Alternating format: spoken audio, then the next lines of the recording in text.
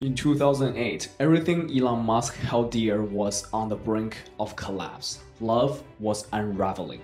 Tesla was on life support, and SpaceX dreams were crushing back to Earth. With every dime from his PayPal fortune at stake, Musk found himself closer to a breaking point than ever before. Yet, it is in these moments of profound uncertainty that Elon's character truly shone. Nothing in his life was a given, everything was a gamble. But it's this very chaos that Musk thrived upon. So let's embark on this journey, navigating through the darkest year of his life to discover the resilience of a man whose every setback was a setup for a greater comeback. Let's begin. Yeah, well, I mean, first of all, I should say all of the companies, but I think particularly SpaceX and Tesla, although they're in a good position today, they went through some super tough times. And in fact, for SpaceX, I reserved the capital to have three launch failures, or to withstand two launch failures and have the third one be a success, sort of three strikes. And actually, we had three launch failures. We were just able to scrape enough money together for a fourth flight that succeeded in 2008. And then also in 2008, as Steve knows, we got the Tesla financing round done on the last hour of the last day. It was like 6 p.m., December 24th, 2008. And if we hadn't gotten it done then, the company would have gone bankrupt a few days after Christmas. So, Chapter 26, Divorce. This was back in 2008, and Elon's first wife, her name was Justine. And when being interviewed, she said, "I met him when he didn't have much at all. The accumulation of wealth and fame changed the dynamic." And this was in the midst of storm at SpaceX and Tesla in 2008, as we mentioned in the beginning. Elon would often drift into a deep zone of concentration, reminiscent of his school days almost, where the world around him faded away because he was thinking so deeply. Now, imagine this. Later, when the writer shared with Justine all the hurdles and challenges Elon was grappling with at the time, her eyes welled up with tears. "He never told me any of this," she whispered. You'd think he would have told her, right? But the twist? Well, Elon, he kept all that to himself.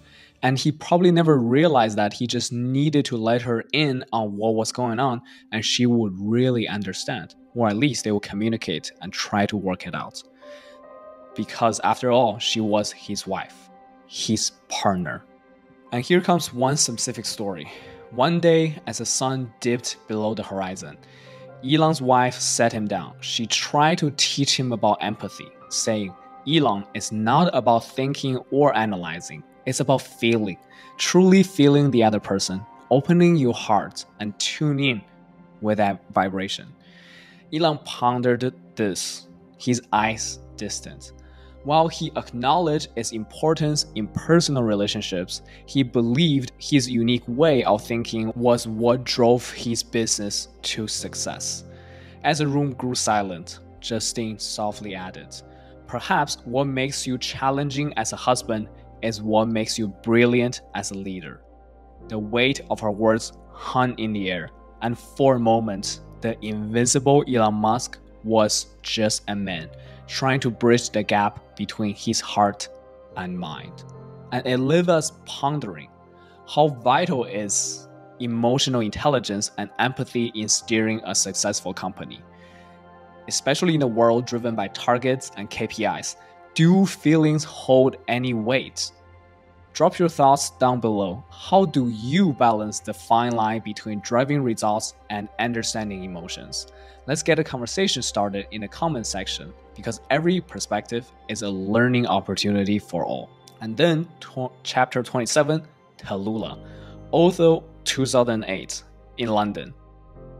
Him and Tallulah, they met in a club in London introduced by mutual friends. "We ended up having breakfast together," she says. And at the end, he said, "I'd really like to see you for lunch." And then after lunch that day, he said, "Well, that was really wonderful. Now I'd like to see you for dinner."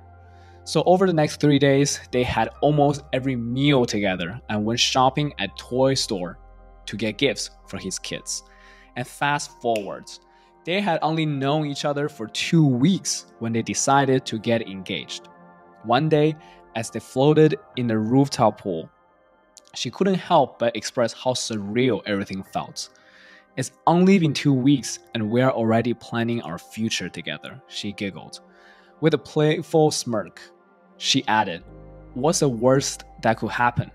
But Elon, the ever-deep thinker, responded seriously, "One of us might not be around forever." And somehow, in that moment, she found that very romantic. And keep in mind, in the midst of all this, which is exactly what we're talking about, Chapter 28, Strike 3, SpaceX, 2008. For this third attempt, Musk was all in, gambling on success. The rocket would carry on an expensive 180-pound Air Force satellite and 2 smaller satellites from NASA. And SpaceX had just made a change to the cooling system of their Merlin engine. It was a little tweak, nothing major, and they tested it on the ground and everything looked good. But in space, it was a different ballgame, and this actually happened during the launch. This tiny change made the rocket spurt up even after it was supposed to stop. And just as things were going smoothly during the launch, it accidentally bumped into the second stage, and suddenly the video feed cut off. Everyone knew the rocket and its cargo were crashing down. And imagine the weight of that moment. Here's Elon Musk going through a personal storm with his marriage, SpaceX, and Tesla all at once. He didn't even have a place to call home. The mood was so tense and everyone expected him to lash out, maybe point fingers and fire somebody. But he didn't. Instead, he revealed they had parts for another rocket back in LA and asked them to build it fast, like in 6 weeks kind of fast. It was a moment that changed the vibe entirely. The team felt a rush of determination, ready to face the challenge head-on. They were all in together with Musk. A reporter, trying to understand how Musk stayed so hopeful, reached out to him. And Musk, he was straight to the point. Optimism, pessimism, fuck that. We're making this work, period. It was clear Musk was determined to turn things around, no matter the odds. In the face of overwhelming odds, Elon Musk's journey through 2008 served as a powerful testament to the indomitable human spirit. Each challenge he faced, whether in love or in business, wasn't just an obstacle, but an invitation to be better, to be more efficient, and to rise again. It reminds us all that true resilience is born not from avoiding storms, but from learning to dance in the rain. At the heart of his story is a question for all of us. In our own lives, when faced with uncertainty and chaos, do we surrender or do we push forward and focus on the vision beyond the present moment? For it's in these critical moments that our true characters are shaped and the path to our own stars becomes clear.